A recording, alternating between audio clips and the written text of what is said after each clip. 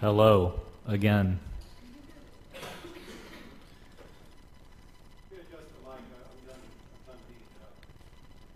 Okay. I just think it's really funny when you smack it. It really makes me laugh a lot. So I was supposed to talk about navigating BuddyPress's identity crisis, but we talked about that already sort of this morning. So, what do you want to do? In BuddyPress. So, it's funny you mention that. There are two people that are actively pursuing this. Bronson Quick and Ryan Futgate. Ryan has works at Web Dev Studios, has been like on a REST API for BuddyPress for years at this point. He has some scaffolding on GitHub to just like block out endpoints, but nothing, maybe activity streams, he kind of has some stuff in there. My direction for them is to just figure it out. I mean, it's kind of a terrible direction, but there is so much that has to happen, and a lot of the functionality that's in BuddyPress today is largely criticized as being inspired by what you see in the theme versus what data you might actually want out of the functions themselves. So if we need, and we will eventually have to have some sort of RESTful API in it, but what that looks like and how we choose to expose that data is currently not dependent on anything, right? So it was easy when we were building BuddyPress to say, okay, well, when you're viewing a profile, what do we need to get out of the database? We need groups of fields and fields. Pretty simple. So you have a schema, a database, you map out what an object looks like, you create your CRUD methods to interact with it. Pretty simple. But when you're publicly exposing that data to an endpoint that is meant to just be spammed, basically get whatever you want from it, is different. So the logical thing would be to take the functionality that we have and just one-to-one map it over. And that might be where they start, because it's easy. It gets us someplace, because we are no place right now. So we can experiment. And the other part of it is largely how do our current users actually interact with a BuddyPress installation. And it isn't generally with some sort of single page, front-facing, React-based application. It's WordPress themes or BuddyPress themes. WordPress themes that have BuddyPress support are already complex enough without introducing an additional abstraction layer of requesting data for every point that you might need it to or from. So it's a lot of work, and we have so far avoided doing that work. But if you want to do that work or help us figure out what that work might practically look like in reality, now is an awesome time to come in and heavily influence the direction that those things should go. We've spent a lot of time looking at what everyone else is doing. Facebook, Twitter, Path, every weird social network, and what GitHub, what things look like and what you get back out of them. And it is an interesting case study to see just how much or little is exposed publicly, and what those switches look like even in a settings screen for something like GitHub, where you've got private repos and you can't really get repos for a user, but you can loop through and like get a bunch of stuff, but not everything. How do you really truly calculate and expose that data? And the same goes with profile fields, visibility, groups that you are a member of, groups that you have requested membership to. Should I be able to see the groups that you have requested access to or not? I mean, right now I can't, but if I can grab your endpoint and I am not logged in as you, We have to make a bunch of decisions about what it is that we have actual access to. In WordPress, this ends up being mostly flat because you have very blog-based, post-based roles. And the concept of a private post or post visibility does not really totally exist. We have post status, but that isn't post visibility. We have the status of publish, draft. We have private, but status and visibility are kind of two different things. I could have a draft post that should be private, but WordPress doesn't have a column for post visibility. So how do we take what we know isn't necessarily right in WordPress, or could be better, and then map a lot of those decisions to public and openly available RESTful endpoints in BuddyPress? There's just a lot to do. And I don't want to call what we did with early days or with BuddyPress's code missteps. So we made like lots of happy accidents that worked out really well. For example, most of BuddyPress's core components, code-wise, started off as objects. They were all very object-oriented approaches towards activity streams, individual activity posts. Loops that you would get were already loops of objects that were individual activity stream items. For scalability reasons, rather than just have one flat post-parent column, we use MPTT so we can sort of get the breadth of an infinite depth of activity stream items. So unlike with comments, where you have to nest your replies like 10 deep and then it starts to scale really terribly, we can sort of scale infinitely until we have to recalculate the whole tree. Doesn't matter. Ignore that. But we have some other funny considerations when it comes to REST API that are not unique to BuddyPress, but they are far and above unique in the WordPress world. Think of, we all hate on Facebook. I think we shouldn't, because they are a team of engineers that do really awesome stuff and open source a bunch of stuff, and they are built on a similar platform that we are built on. So when you consider PHP, largely MySQL, trying to do elaborate intersections with users and friends of friends, and maybe their profile's private, and maybe they have it locked down, and maybe they don't. Maybe they were in a group and they posted in a group once so you can see some stuff but not others, and like how long ago did they request your friendship, but did you deny it, but now you can see some of it, but then their photos are public and private. Like the intersection of objects and privacy is huge. It is an enormous graph, and we can criticize them for privacy concerns and for messing it up and for making it really complicated, but it is complicated. And they do a decent job of boiling all of that down into a way that doesn't openly expose everyone's, millions and billions of people's photos and information just openly to the web. So that's really why BuddyPress has skipped privacy completely, because it's intimidating. It is a large amount of things to figure out. And so it's a cart before the horse before the cart. Do we build RESTful endpoints and then build privacy on that, or do we build privacy and build RESTful on top? Like which one would we want first and why? And a long time ago, actually, an old contributor, I just refreshed the about page on buddypress.org. So the about page used to just be about BuddyPress, like we're a plugin for WordPress, deedly.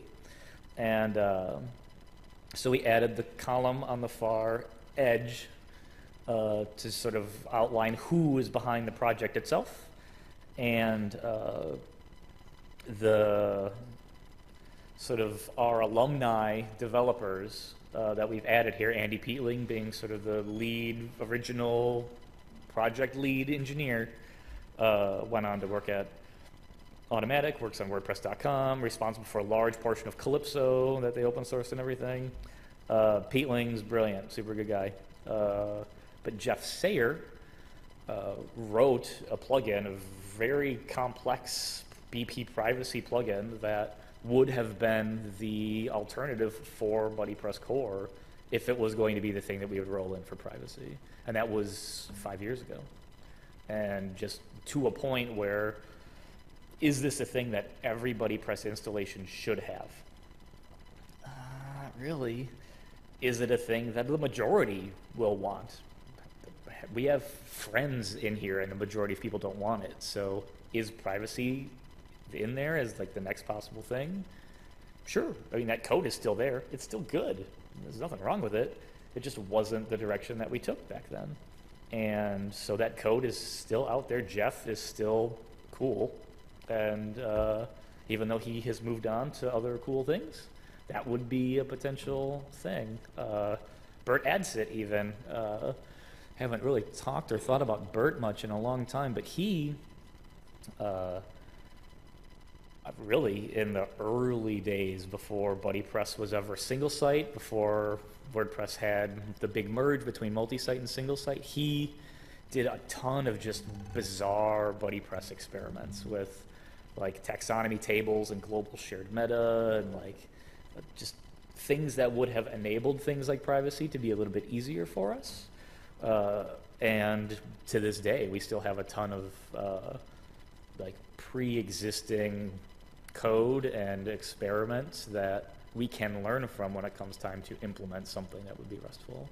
I was talking a little bit about it at lunch where the thing that is fascinating to me about a REST API with BuddyPress specifically is it would end up exposing a lot more of the simplistic or sort of application-ness of BuddyPress, where right now plugins and themes, they are part of WordPress. PHP just includes that file, and you are on the metal with the rest of WordPress. You are intertwined into actions and filters. But on a REST API, you have an endpoint, WordPress sort of loads it up, spools itself up, it pulls in what it needs to, and then you're responsible for handling that endpoint on your own. WordPress is going to handle its own for core objects like posts and users and taxonomies and stuff. But for BuddyPress data, our endpoint is literally, okay, well, now that you're here, how are we grabbing our own content from our own database tables in our own way to then spit that back out to a user? So rather than it being this integration deeply with a theme or with WP admin and looping into meta boxes and trying to display things and escape it and sanitize it and all this stuff that you're used to doing with WP admin and working in that one interface, there's literally now almost a separate application that just happens to hover on top of WordPress's endpoint registration system. So from that aspect, because we have an almost unlimited number of directions that we can go with that data, we are playing with it. It's the best non-answer that I can give, I guess. Does anybody want to help? Is that a thing that anyone in the room currently like super is on point and cares about, that we can have beers? I got nothing but time. But it would be cool. It would be super cool. We, when we were building the first mobile version of Flux, build everything piecemeal. It was all of the RESTful endpoints that we have were, again, they were so closely coupled to what the theme at the time needed that it was a learning experience about just how many endpoints that we would need to have in order to get activity stream items, pull to refresh to only get deltas on updates, to figure out what the range is that you might need for an activity stream, whether or not you want children, whether or not you want how many levels deep worth of children in an activity stream item, do you want likes and favorites? You need user data for each one of those things because you have to get avatars for them, user IDs, which means you have to go out and get every user. It's like you end up doing 50 RESTful requests to get user and user and user and user or whatever, that the payloads are so bizarre that it was, okay, well, we have confirmed that this is going to be as gnarly as we expected for it to be, and hence we will use what we have in a private way and then continue to learn what we can and try to apply that to what will eventually be in BuddyPress core. BBPress, on the other hand, will just largely inherit what we get from custom post types and taxonomies, because BBPress's topics and replies are posts. And forums are currently posts, but they will not be for much longer. They will be a taxonomy. They should have always been that way. It'll be all of the code. I know because I wrote it. It like is a thing that I get excited about because no one else really knows. But all of the forum code that is in the current version of the BuddyPress plugin is designed to be gutted out and replaced by taxonomies. Because a lot of what's in there is a terrible compromise of like a post type on top of a post type hierarchy to walk a tree that doesn't really exist. It's really terrible. Knowing that taxonomy meta was going to come and save the day eventually. And so now that it has landed in WordPress core, we can take all of that heart for forums out and make forums a taxonomy for topics and replies. And then we can count topics and replies easier because we know what forum that they belong in, whereas we didn't previously, and we had to crawl this. It was terrible. So BuddyPress will get cool updates eventually. And then the restful endpoints will just be what custom post type endpoints that WordPress provides. The BuddyPress is more difficult. Sure.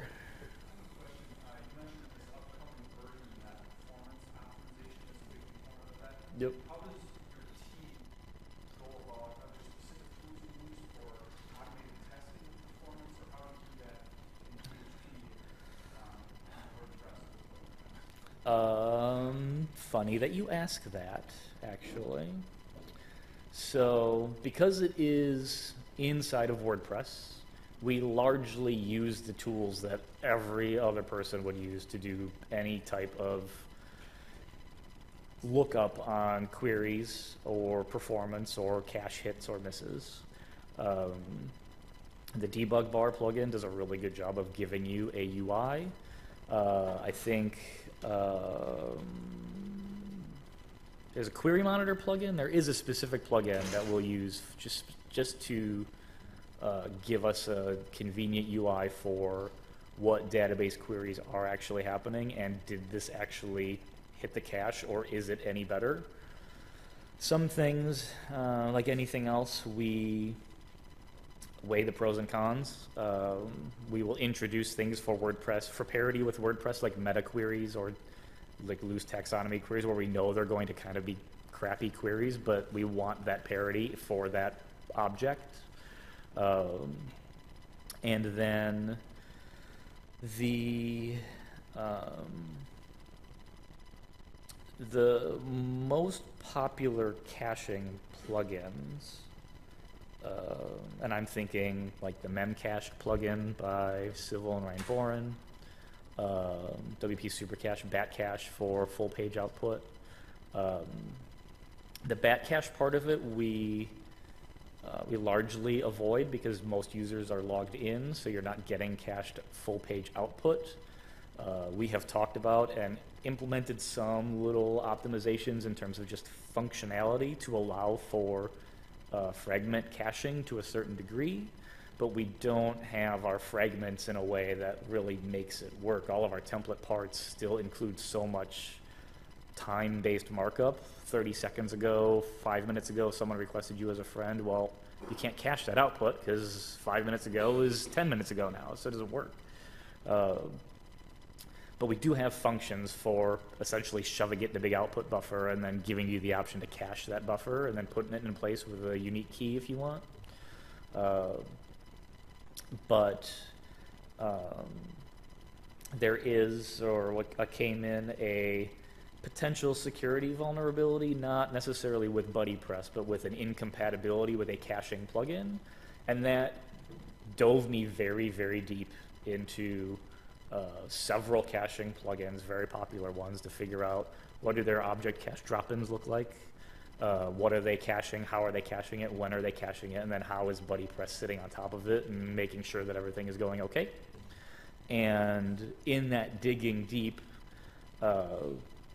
really out of necessity, looked into building a tool to try and give me some of that data back out.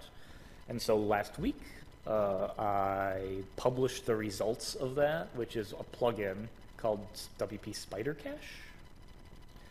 And so this plugin, not really too unique, is largely based on a fork of bat cache, some weird little BuddyPress specific optimizations and stuff for what that output might look like, some filtering of unique keys with BP underscore prefixes so that we can put BuddyPress cached objects in their own buckets to make them easier to expire later or flush. And then another drop-in for object caching that's based largely on Board and Civil's memcache drop-in. A lot of the memcache specific stuff ended up getting stripped out so that you could potentially drop in Redis or whatever else. But none of that really is all that useful if you can't see what's in the cache. And that's always really the problem that I have, maybe just because I like to, the world is through and through, I need to touch it so I can see that it exists. And when you can't see you can't verify that something is in the cache. Like I can't see the cache and talk to memcache and get out what's in there. It makes it very hard to validate that what's in the cache is true to the database or that something isn't polluted or out of sync. And then to be able to identify that this query has occurred and it actually did populate the cache when I wanted it to, and that when an update happens, it flushes it correctly and spits the right result back out. So a lot of it in the code is very straightforward. We know when to flush a cache. We know when to write to the cache because we know that these operations they are occurring. This is the place where that needs to happen. But Scott Taylor, who is the WordPress 4.4 release lead, years ago wrote the foundation of a plugin called Johnny Cache. And it was a very basic UI for memcached. And it didn't really look very WordPressy, didn't really sort of fit in where it needed to fit. And so with a little bit of polish and a little bit of BuddyPress on top of it to make sure that it would kind of look and feel the part, Spider Cache comes with a fork of Johnny Cache's UI to talk and see directly back and forth with memcache. So I hesitate to try and do a live demo right now, but if we were gonna try, we may as well.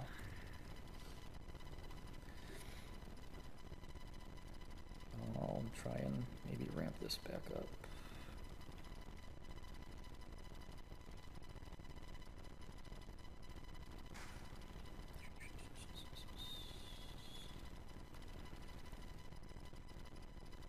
Doing it live. Here we go. So what you get is just a list of whatever memcache servers you have registered. Of course, you can have many or several. Remote, local, whatever you got. And then what you'll get is everything that is in memcached. So if we were going to say, okay, give me what's in BuddyPress, here is BuddyPress's cached objects and groups. So from here, we can say, okay, show me what's in this. It's going to probably die, but some stuff hopefully will work. No, we'll see. Live demo is probably broken, but at least you get an idea of what our cache groups are, what our unique keys are, and then which component, what it all is. And I feel like without an interface to see the cache, it's one thing for me to query a page and then see what cache is hit and miss. That's informative on a page load. But if I want to validate that I got this stuff and I put it in that bucket, I want to look in the bucket and see that it's in there, right? So without a UI, I think you're caching stuff blindly. And so the forks of three things come together, make one plugin, put it out, and call it a thing. This, I think, is really instrumental in not necessarily doing what I think is the popular and obvious thing, which is writing a bunch of automated tests to put it in the cache, check the cache, whatever else. For that, we're just doing what everybody else does, but a bunch of PHP unit tests that all just get dumped and ran, and then, hopefully they pass, right? But this gives real world, while we're developing, while we're building something, touch and feel, without needing to necessarily write the test, validate a test, write the code, make sure the code works. Is it in there? Run the test suite again. That takes a while. Break it all, put it all, break it all down. I just want to see it. Give me something to look at. This plugin isn't BuddyPress specific. It works really well with essentially like everything. I don't know why everything is erroring right now, because that's just the nature of live demonstrations, I guess. But yeah, that's terrible. I don't know why that is. Okay, so that's working. So blog details works. It's not very pretty, right? It's just a dumb text area with the contents of a memcache key value store, but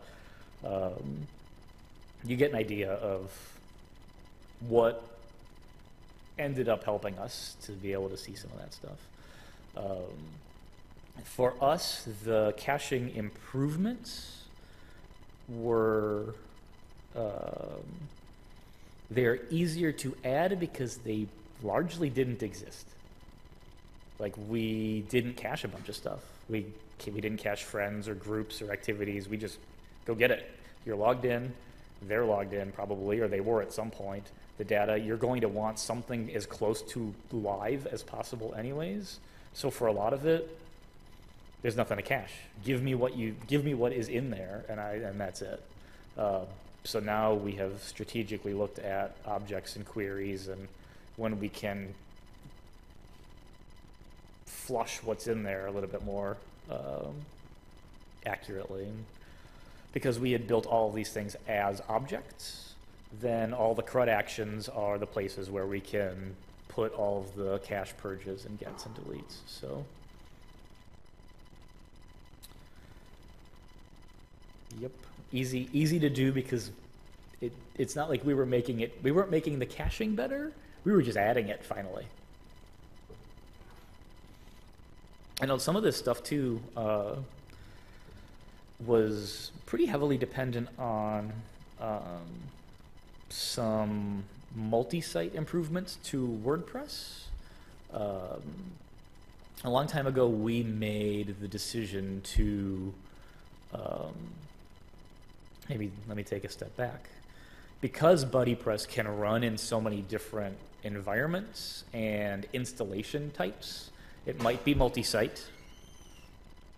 If it's multi-site, it might be in an MU plugins folder, which means it's always included. It might be in your plugins folder and network activated, but you might have multiple networks that it could be activated on or not. In that case, is it running globally on the entire installation, meaning the database tables are global database tables, like multi-site global like database tables would be? Or is it running on a site or a series of sites where those tables are not global? There's like all of these permutations. And originally, we stored all of our configuration settings in WP Site Meta, because it was supposed to be multi-site only, and they were going to be site options. And then, when the merge happened, WP Site Meta, or like WP Add, what is it? WP Get Site Meta, Get Update Site Meta. If you're a single site, but you call Get Site Meta, it'll still work, but it'll default to the only site that you have. So you can call Get Site Meta on a single site install, and it will still work. So then I was like, okay, well, we can, if you're single site and BuddyPress is installed, then we'll store the data in the root blog of the installation, because what if you switch from single site to multi-site? We're not going to migrate all the data to... I was like, this is so stupid. It's impossible to try and navigate how this works. So we actively decided to move and migrate all of our site options into the root blog, or the main primary blog of a multi-site install. So regardless of what site on a multi-site installation that you're on, BuddyPress switches to blog ID 1, or whatever the primary define is, gets BuddyPress's options out of the cache or out of the object cache, and then switches back to whatever site that you're on and continues doing whatever it's doing. So we had to wait for a bunch of caching improvements to switch to blog before we could really go down that road of storing options that way. Because otherwise, every time you'd switch from site to site to site, WordPress would query the database directly with a completely uncached query to the blogs table to get blog lookup data to then get the meta so that it knew what site to switch to. So if we wanted to switch 3 or 4 times, uncached query, uncached query, uncached query, and there was a while, while we were doing it, BuddyPress is like 1,000 queries. Like, WordPress.org's freaking out because we're trying to, you know, make it work right. And then it helps identify these little places where WordPress can get better. So, like along the same lines of where we're talking about the idea of using custom post types for stuff. And even like David's example for Conferencia, which I know he likes to like talk down about, like it's not cool, but it is pretty cool. All of his like pulling in tweets, pulling in photos, storing them in like extra invisible sites all over the place. That's exactly what we would have done for BuddyPress core. If we were going to have custom post types, shove it somewhere. Just put it in a site. Make sure that those database tables they're only doing one thing. They're there for groups. Every time you want to get a group, switch to blog, groups, get your group, switch back. Not that expensive anymore. So what David's doing with just using WordPress sites for arbitrary data storage is exactly what we had talked about. I talk about it probably more than I should, but that's similar to the way that Jetpack works. Jetpack stores a copy of your site on WordPress.com, just in a different site, so you never see it. That's how it knows where your comments and posts and stuff are. Like, it's the easiest way to just pipes your content back up into the cloud, into WordPress.com's big cloud of servers, so it can serve your content for you. It's not grabbing your post from your site every time it shows up in someone else's dashboard. It's pulling it from the place that it can. It caches your posts locally so it can just deliver them more quickly. So we could eventually see BuddyPress broken up in a long enough timeline, right, into components that store data in different sites and switch around to get that data in optimized ways. So trying to think of anything else that might be neat. Sure. Recently at the US, they mentioned about this JavaScript and React. Do you think that it's gonna be what's your view on Sure. direction for BuddyPress? So I touched briefly on it, or at least joked about it earlier, where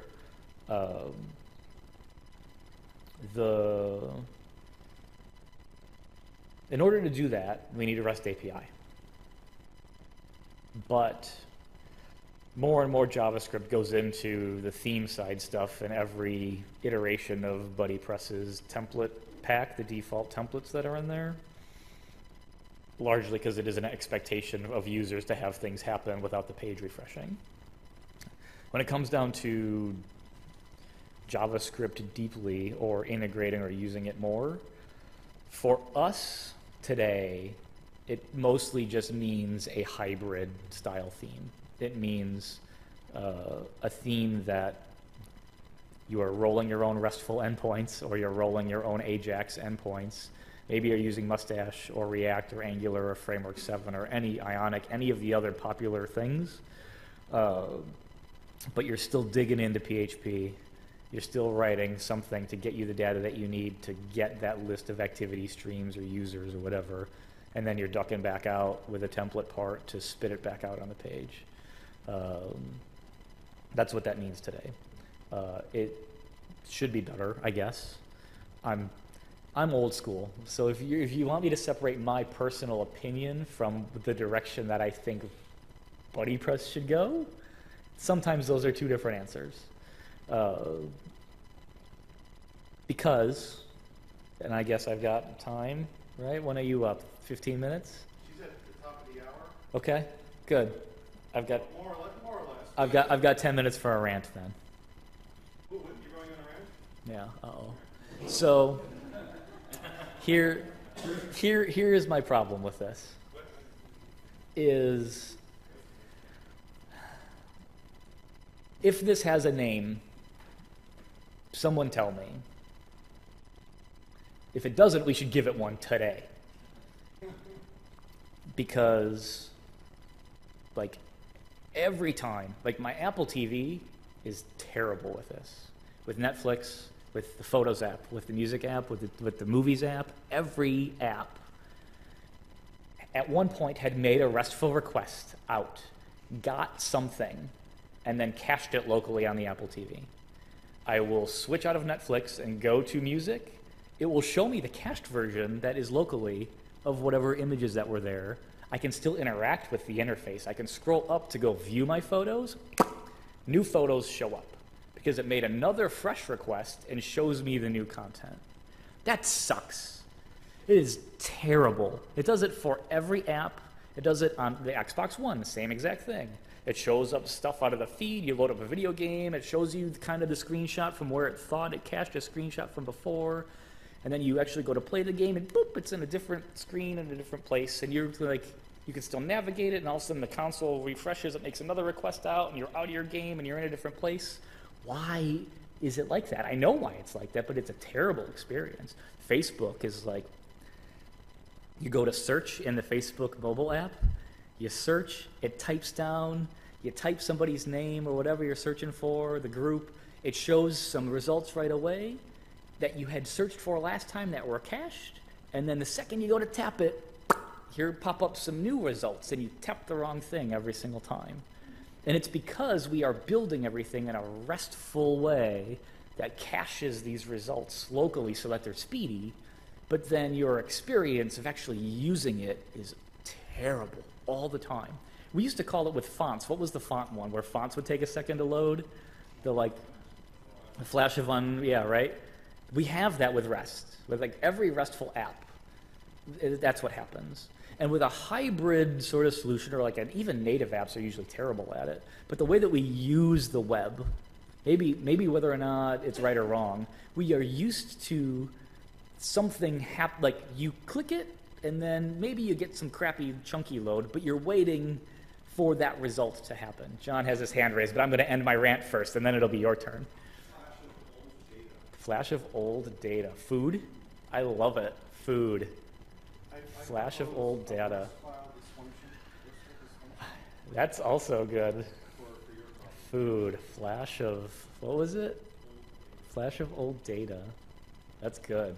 Because it is pandemic across every single iOS or Android app that you interact with. And the more data that there is the worse that it gets. If it's your music library, if it's a photo library, like Apple Photos, for me, I've got 5,000 or something photos and like the photos in the cloud thing that it is. Not terrible, except for on the Apple TV. Apple TV, it has some photos but not others, and it's random, totally random. So my fear in whatever it is that we build for our RESTful endpoints, or for whatever a BuddyPress specific style mobile experience might look like, is not having that problem.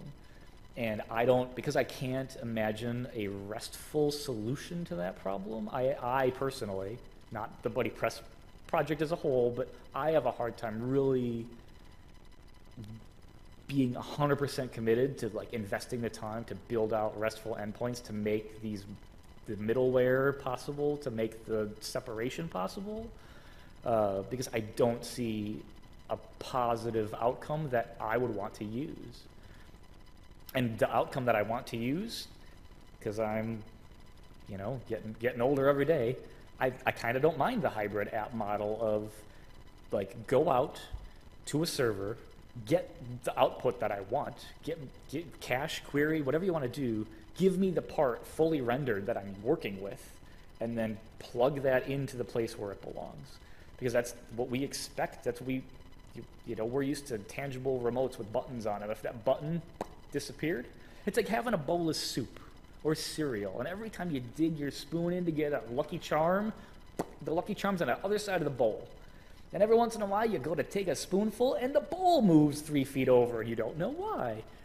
This is what we have worked towards. We have invested man hours, the best developers in the world are working towards that. I think it's terrible. So that's my rant about what to do with that. So in our experience, it's okay. In our experience of testing BuddyPress on PHP 7, it is okay. We haven't. It is okay because WordPress is okay. If WordPress wasn't okay, BuddyPress would not be okay because of the whole MySQL deprecation thing. We don't do anything real fancy in BuddyPress in terms of database queries or anything that might break outside of like WordPress's anticipated norms. So we're okay. I know that the WP Engine folks have had some issues with it, but I don't know exactly what those are. So live stream, phone a friend. I guess let me know if I can help or what that is. John has his hand up, so that's helpful.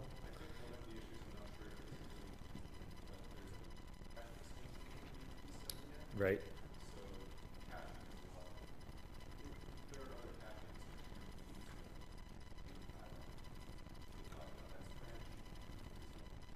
Yeah. And so so for the live stream, no memcached extension for PHP 7.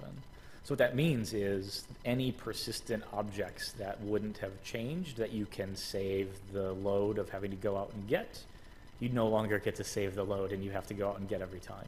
And so for BuddyPress is a big deal because let's say you have an activity stream of 100 users that have posted and commented, and if you can cache all of those 100 users because they haven't logged in recently, cache them, throw them somewhere, never get them again.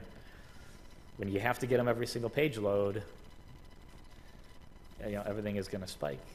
And BuddyPress is funny. It is an anomaly in the WordPress world because everyone, for largely stereotyping, but is used to dealing with heavily cached WordPress pages and posts. Comments would be the thing that like screws up everybody's world occasionally, but we all hate comments now, so that doesn't even really matter. When you're used to living in a world where you can dodge WordPress entirely, render the content, throw it in Varnish, and never touch WordPress for that post or page again, is a different world than what you live in with BuddyPress or with logged in users. You log in and now you're not caching anything. So when all of your users aren't logged in, or all of your users are logged in, your caching strategy is 100% totally different. So object caching is a requirement. And persistent object caching would be almost a requirement for most BuddyPress sites. And so without that, you're waiting or you're using something else. Am I wrong? Is my rant totally wrong? I feel like I'm vulnerable right now, like a live stream in a room of people. I know. Sure.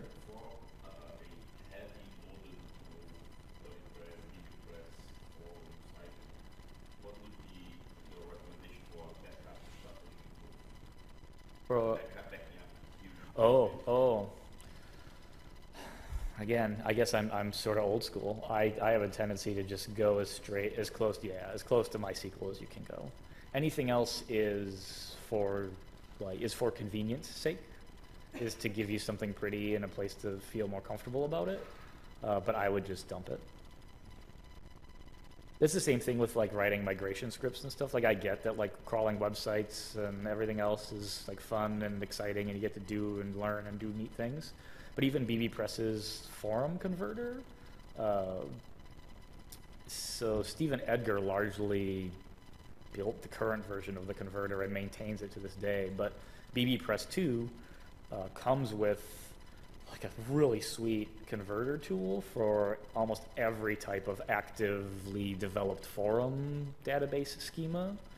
And rather than it be this like go out and make all these requests to get data from endpoints and then pull them in and port them over to the posts table and stuff, the whole technique is if this is your forum and you have ownership of the data, get the database tables on the same server, just run the queries and convert the data because it's your data, and it will be fast and it will work very well, and we can recreate indexes and stuff on the fly so that write queries aren't slow, and we can prevent lock tables and everything. Like the tables are just going to be where it's going to be the fastest.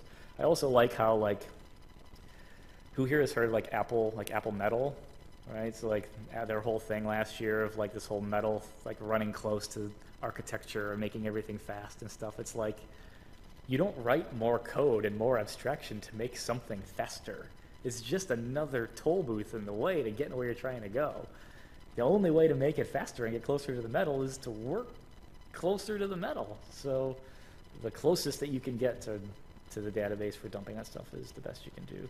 You end up very traditional though, master-slave type stuff so that you can copy stuff without locking stuff, copies that are already relatively live, maybe trying to have deltas so that you can keep something up to date.